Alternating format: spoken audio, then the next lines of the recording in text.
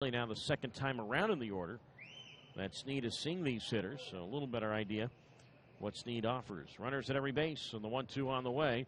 And Carrillo swings at a high drive to left field, and that is a grand slam.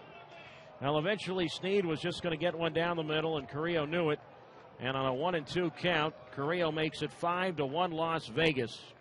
And the leadoff walk has haunted the Grizzlies again.